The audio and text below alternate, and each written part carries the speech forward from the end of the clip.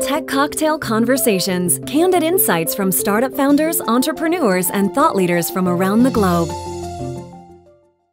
I'm Steve Andrade. I'm Associate Professor of Computer Graphics at Johnson & Wales University. Sure. Universities are conventional organizations steeped in a lot of legacy and tradition, but there's actually, this is a great time of great innovation in distance learning. There are a number of free universities that are being launched and running along. But many universities have a digital component to all of the classroom activities that they do. And we do too. Everyone does that.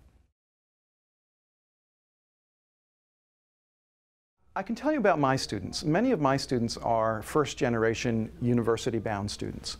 So going to college is a big thing for them and their families. And because of that, many of my students are sort of little entrepreneurs unto themselves. I work a lot with students who are in graphic design or computer graphics, and so they have a very marketable skill. And by sophomore and junior year, all these students have their own consulting businesses, they're starting their own little web companies, they have acquired really good internships with technology companies and design firms. So how it's affected them, I think it has made them a little bit more career-minded and a little bit more knowledgeable about a competitive advantage in a commercial world. But I will say this also is that their experience is largely digitally based. They really don't read textbooks the way previous generations read textbooks. They don't read newspapers or magazines. So I'm a little bit concerned about how they get their information and where they get their information from.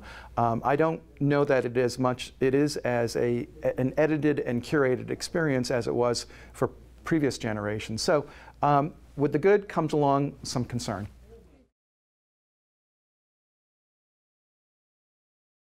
Do I think technology education should be required in college? Actually, no, I don't.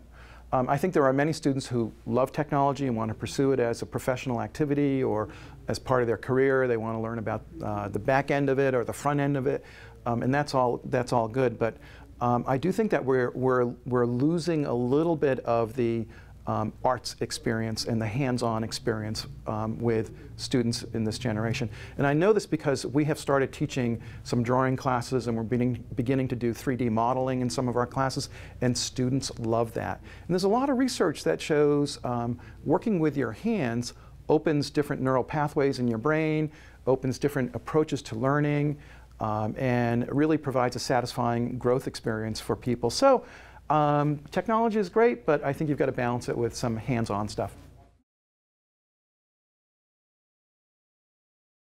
My art, I produce a range of different kinds of art. My paintings are largely abstract with some figurative stuff embedded. I use different materials for a mixed media approach. I work on tabletop size assemblage, which is putting together 3D sculptures with found objects. And if I may tell you, my work was featured in a movie starring Tom Cruise by the name of Jack Reacher. If you watch for 1 millisecond as the main actress walked by a wall, you could see my artwork on the wall, so that's pretty cool.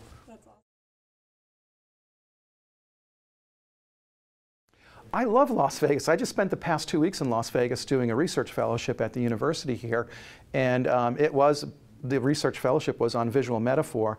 And so when you step outside the city, either night or day, this place is lit up, and it is actually very, very visual, whether it's the architecture and the skyline, or certainly some of the neon and the signage around here, but also the people and the characters. I mean, this is one of the things about Las Vegas is people are living life in Las Vegas.